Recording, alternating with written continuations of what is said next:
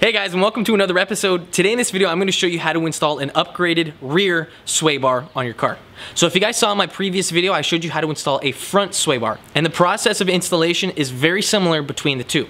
So right here, I have an upgraded sway bar that I'm going to be installing on my Nissan 240 SX. Now the installation is very similar from car to car. The only difference and the only complication that you may ever run into is you might have to drop your subframe just a little bit to get access to it. For this installation today, we're not going to need to lower anything. It's literally unbolt the end link on each end, undo the brackets that are holding the bushings in for the sway bar, remove the sway bar, and then reinstall. It's really easy, and I'm going to show you guys how simple it actually is.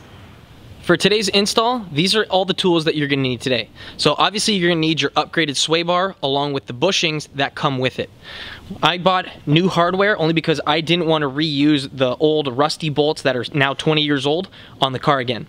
Inside this box was a full end link kit for both ends. This is the full end link, so the end links, the bushings, everything that you need for your sway bar. I didn't know that it came with both sides, so I actually purchased two of these, expecting it only to be one end link for both sides because that's how the front was. The rear is not like that. This is a full kit, so just take note of that if you guys plan on purchasing this kit. You're going to need some silicone lube to lubricate the bushings for the sway bar. I'm going to be using some anti-seize for the bolts, so the sway bar is going to want to come out easily down the road. I've got an inspection light, a deep 12mm socket, a short 12 with an extension, a 14mm, another extension, a wire wheel, an electric impact gun, and my pneumatic impact gun. So using all these tools today, I'll be able to remove and reinstall my new upgraded sway bar. If we take a look at the passenger side rear of the car and we try to find our sway bar that we need to replace, it's going to be down here, and it's that dinky little bar right there on the center of the screen. So that little thing right there needs to come out along with the end links found there and on the exact same spot on the driver's side of the vehicle. So we have a 12mm nut on the bottom that we need to remove. We have a 12mm nut on the top that we need to remove. That will release the end link from the sway bar. Then finally, there's two bolts, found one right there and the other one on the opposite side that are holding the bracket down, securing the bushing and the sway bar up to the subframe. I'm going to get started by removing this nut right here from the top of the end link. So using my 12mm socket and my impact gun, we have the little nut, the metal piece that goes over top of the rubber bushing.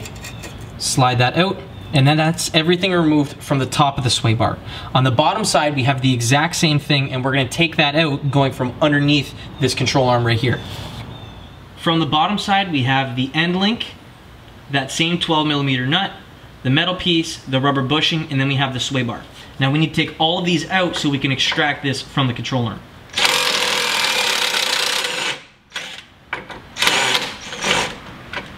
So from the looks of it, these are a little bit too rusty for me to take off because it's literally just stripping. Now we don't need to remove them, but if you can, remove them because it's gonna be a little bit easier when we need to take all of this out. I'm gonna move on since we at least have one of them out. What I can do is actually swing the end link down along with the sway bar once I do the exact same thing to the other side. Next up comes removing this bracket right here. So it's held in place by two bolts, one on this side, one on this side, and they're both 14mm bolts. So we're gonna need to take both of those out. I already went in ahead and removed the opposite side just to see how difficult it was going to be to remove these. It's not going to be too bad, but if you have an impact gun, it's gonna take it out like a breeze. So just come under here and take each one of these out.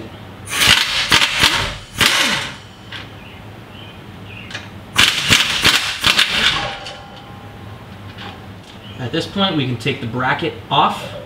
Now since it's a little rusty and the car's 20 years old, it might be a little bit stuck on there. But you should be able to get it off.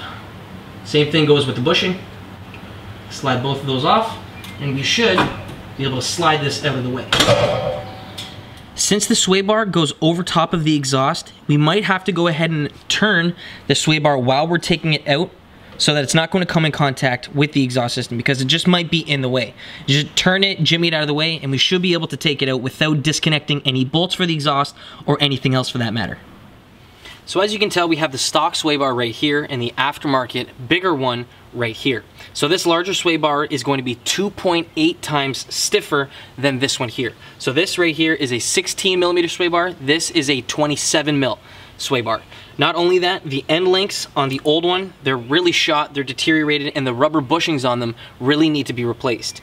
These newer, nicer ones that come with polyurethane bushings are very nice and are not going to wear out like the stock ones. So we're not only going to be able to see a huge difference on how this behaves, but it's also going to stay working this way for a long time. We're not going to have any kind of deterioration issues like we have here with this setup here. We're going to be utilizing the same brackets that we had before for the old sway bar on here. So it's all going to match up.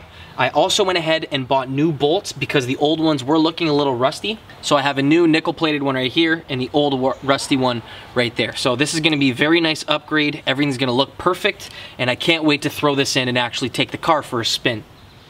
Because we need to use the same brackets that we were using on our old sway bar, if your car is a little old, they could be looking a little shot.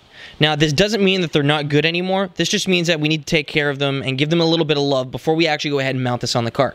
So this is one of the old brackets, and once you clean it up and make it look nice, put some chassis saver on there, it's not going to rust out again like this one here.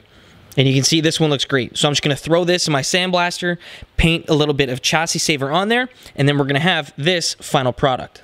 With the brackets now painted up black, we're ready to go and throw this on the car. Now, the one last thing that we need to do beforehand is just put a little bit of silicone paste where the bushing is going to sit on the sway bar.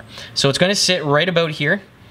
So I'm just going to apply a little bit on this area and then grab the bushing, slide it over top, and just basically work in the silicone on the bushing. This way that when we go over a bump, if the sway bar wants to move up and down, it can spin freely from this little rubber bushing.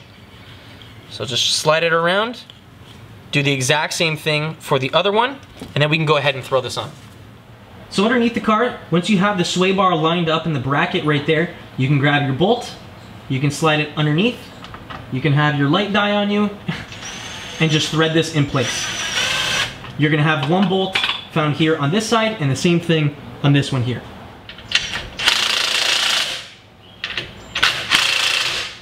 And then at this point, we just need to install the little sway bar end links that go right here, because the sway bar can still move, but it's not connected up to the control arms yet. So that's where we're gonna grab our end links and bolt all that up. To install our end link, I've got the big bar with one bushing and one metal part attached to it on the top. So I'm gonna slide it just a little bit in there, and then I'm gonna install the other end of it underneath the control arm. So down here, I've got that one bushing, the other metal shim, and then after that we're gonna need to install this little piece right here. So that goes on the screw. We're gonna slide that up, try and push the sway bar down while we're doing this, and then we need to install the other end of the bushing. So we've got the other metal shim, it's gonna be facing down. We're then gonna have another polyurethane bushing shoved on the shaft, and then we're gonna push this through the sway bar like that. We're gonna tuck it up, and then we're gonna attach the other polyurethane part, push this down because it'll wanna come up, and then we're gonna follow it up with the metal shim and then our nut down on the end of it. So when you're done this, the little bushings that we have on the actual end link should look crushed. So we should have a decent amount of like squeeze to it.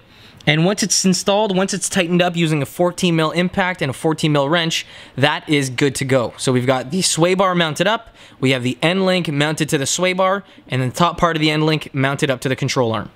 Once you do this to both sides of the car, we can put the wheel back on the car and take the car for a drive. Okay, so I just took the 240 out for a rip, and oh my gosh, did it handle completely different. Now, right now it still has 16-inch wheels with a very tall profile tire, and that's something I want to change up. I want to upgrade to 17s, run a lower profile tire, and maybe even go a little bit wider, because these are 205s right now. Yes, they do step out nicely, but because the sidewall is so soft, there is still a little bit of body roll. But the chassis itself is not really moving that much. So with the upgraded front sway bar and now the upgraded rear sway bar, the car is pretty dialed in. I need to bring this down to an alignment shop, but there's still a couple more things that I want to get before the suspension is completely sorted. So next up, I want to take care of my front tie rod ends that are extremely rusty, and I bought this wicked tool to take them off no matter what. No matter how rusty it is, no matter how damaged it is, this tool will be able to take it off. But anyways, if you guys have any questions regarding this video, or even if you want to see the video of me sandblasting those brackets, check the description box and the outro. If you have any other questions, throw them down in the comment section below, and I'd be more than happy to help. Okay guys, thanks for watching. I'll catch you in the next one. Peace.